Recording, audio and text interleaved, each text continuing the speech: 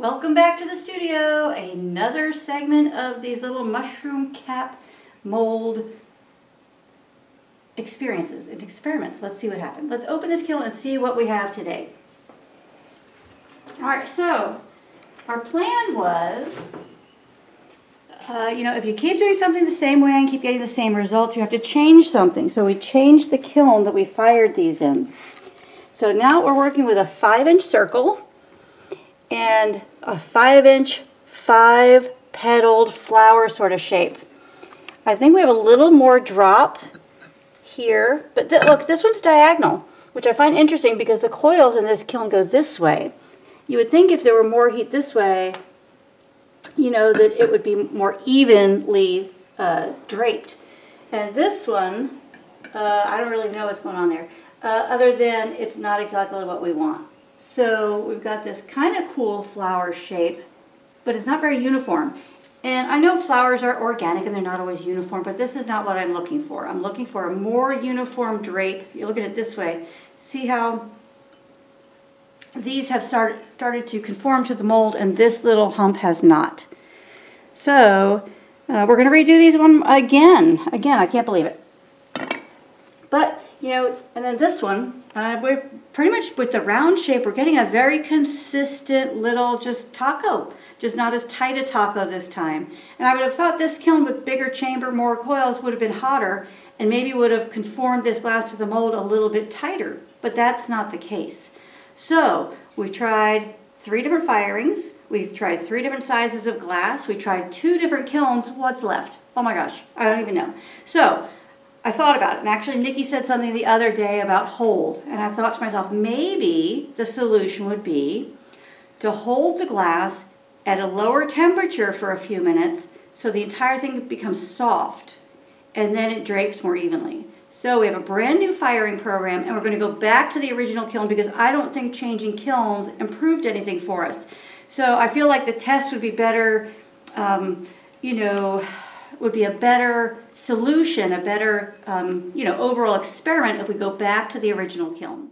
I am so confident with this next firing that we are going to do that I'm going to prepare 3 of these little star shapes. We call them stars because they kind of look like stars, but our little flower shapes, because my intention is to try to make flowers with these mushroom cap molds. So I want to make something that has a different shape than just round. So I'm so confident that this new firing guide that I'm going to use is going to work, that I'm going to make 3 pieces of glass with color on them.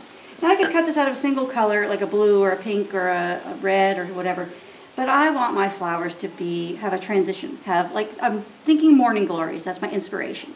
So I've got all different shades of blue here. I have sky blue, turquoise blue, deep aqua, dark blue, navy, and aventurine. I have them in order of lightest to darkest.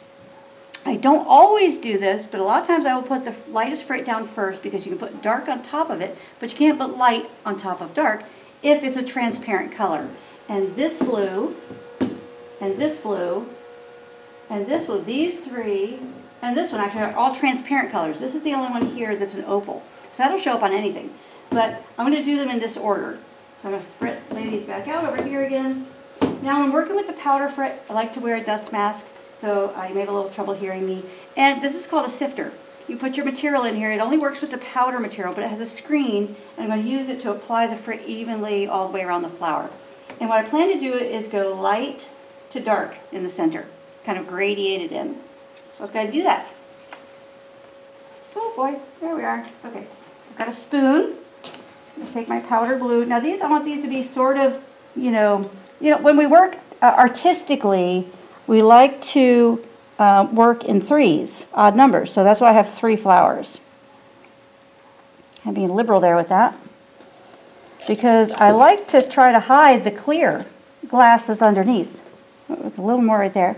I know these are kind of pale and difficult for you to see, but I'll just tell you that they're fabulous. They're just beautiful, and they're going to be so colorful. At least I hope so. I'm working on a white piece of paper because when you work with powder, it's kind of hard to clean up because it's so fine. So if I work on paper, when I'm done, I'll just roll this paper up and put it in the garbage.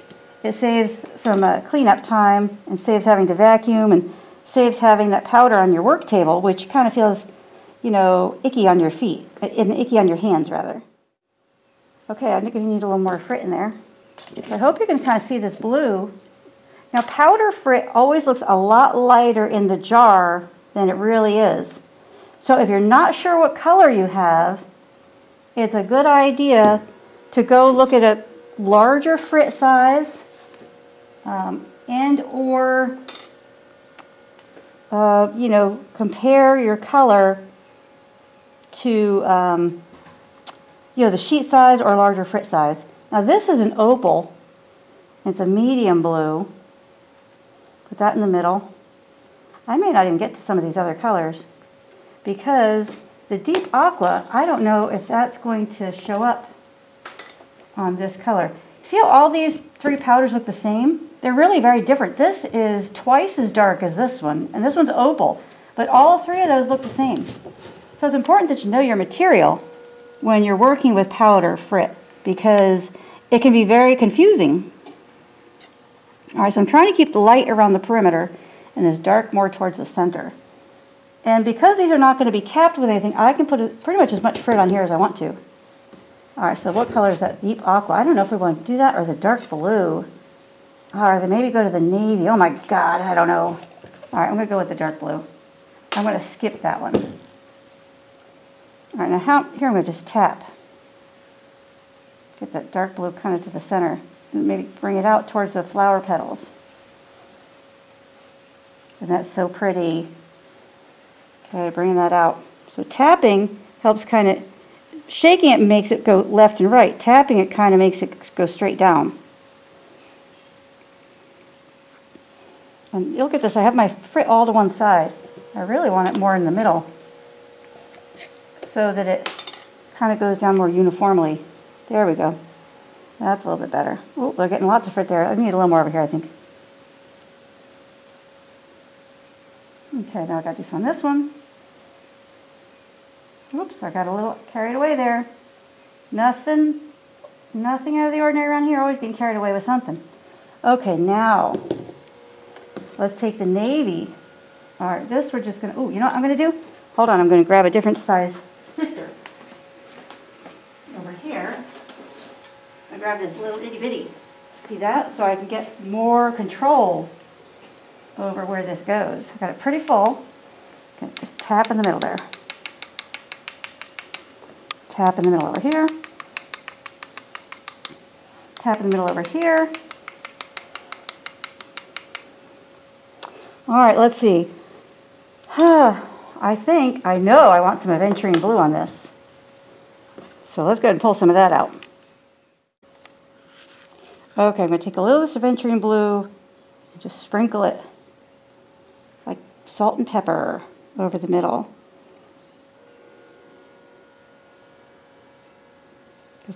I'm going to fire these to a light tack fuse temperature because I want to retain the shape of these little stars. If we go too hot, they'll shrink up and I won't have that shape. So we want to kind of retain that. A little more here. That's kind of the center of the flower. I want that a little bit deeper in color. Okay, and now I have this, I added this pretty deep aqua that we had in this powder form, but I decided I'm going to use it in this medium form and just kind of sprinkle a little bit on the tips of those petals. Oh boy, this is fun getting into the creative, artistic aspect of this project because so far we've been doing a lot of experimenting. And although that's valuable, it's very valuable for future, but gosh, you get to a point where it's like, darn it, just let me make something pretty. You know, I got all these clear little, crazy little things I'm going to have to figure out what to do with. I might end up making some sort of weird fountain for my yard with all those pieces that we slumped. I don't know. We certainly just can't break them up. We have to figure out something interesting to do with them. And if you have any suggestions, let me know. I want to let you guys know that you guys have been terrific about responding to the vlog and responding to our videos and giving us comments and suggestions. And a lot of these ideas come from you, so thank you so much. Keep participating. We really appreciate it. It makes Nikki and I excited and happy to make new and more projects for you. So keep that up. So I've got some of the subjects we've already done have been suggestions. Some of the ones coming up have been suggestions. So thank you so much for your feedback. We appreciate it. All right, so we're ready to load these in the kiln on the molds. I went ahead and reprimed these molds because they were showing little signs of wear. So if you want to know how to prime a mold, I already went over that in a couple of my other videos, so go ahead and check those out. We'll have a little post-it on here showing you where those are and how to find them. So I'm going to go ahead and put these on the molds. Bring the round one over here, centering it nicely. The star-shaped one, rotate this a little bit. So the star shape matches the star shape of the mold. There we go. All right, so we are up to program firing number 4. So I've been taking notes all along. This is very messy. I'm gonna go ahead and put this in one of the vlogs, all written out nice and neat for you. So it's Mushroom Cap Mold Challenge to make uniform flowers. So we have program number 2 on this kiln, this 14-inch kiln, and this is what we did. Not draped enough. We did it again with smaller pieces of glass, still too lopsided. Darn. And then the last one, better, but still not what I want. So what we're doing differently this time, we're back to the original kiln. I increased this firing program to have, what does it have? It had 2 segments before, it had 3 segments, it now has 5. So what I have done is I added a hold at 1,000 degrees. So it's going to go 300 to 1,000, hold for 10. It's going to go 300 to 1,200, hold for 10. And then 500 to 1235, hold for 10. And then it'll go down to the annealing temperature, hold for 40. And then down to 300 degrees, down to 800, hold for 10. So I added 2 more segments. My hope is those 2 holds will soften the entire piece of glass so that before it starts to drape, it's all soft and uniform in texture and in viscosity. That's a fun word, right? Viscosity. So that it drapes more evenly. So that's my hope. So I'm so hopeful that that will work that I went ahead and decorated some little star shapes because once this comes out and they're fabulous and we love it, we're going to go ahead and slump some pieces that look like little flowers over there. Okay, so I'm really hopeful that this is going to turn out the way we planned this time and we can move forward. I want to thank all of you for participating in my t-shirt design challenge and giveaway. You guys are awesome. Thank you so much for your input. I love your feedback. I love that you're participating. We really appreciate that you're paying attention to what we're doing here and responding to it and enjoying it. So thank you for that. I'd like to announce that Patricia I is the winner of that awesome t-shirt, and the winning t-shirt is Do What You Love, which I can totally get behind all the time, doing what you love. So thank you so much, everyone. Everybody that participated is going to get an I Love Fusing sticker. So we're going to reach out to you and get your contact information and send that to you as soon as we can. So thank you so much for participating. We really appreciate you. Thank you for watching. I hope you enjoyed this video, this segment of my vlog, and I hope you'll, looking forward to the next one, just like we are. We're looking forward to filming it for you. So until next time, please like, share, follow. Let your friends, if you're enjoying yourselves, if you're enjoying the content we're giving you, let your friends know and share it with them as well. So thank you so much for joining us, and until next time, happy fusing.